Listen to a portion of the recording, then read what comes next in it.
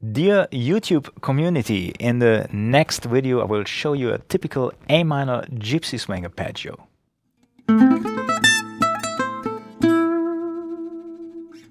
So now I will show you how to play this lick. So we need the first finger on the 9th fret G string, second finger on the 10th fret D, and the fourth finger on the 12th fret A string.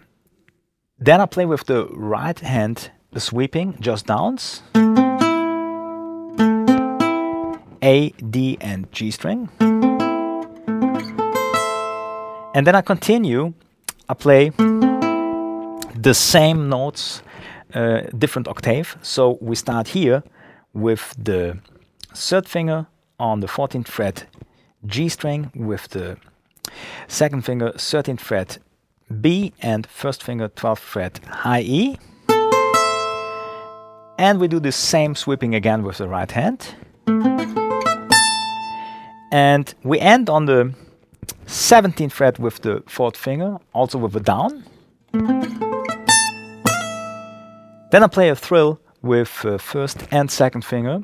So it's 12, 13, 12 on the high E string. And this is the ending. So we have 13th fret with the second finger on the B string.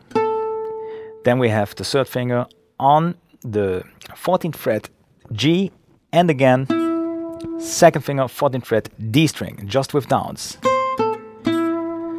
So the whole thing.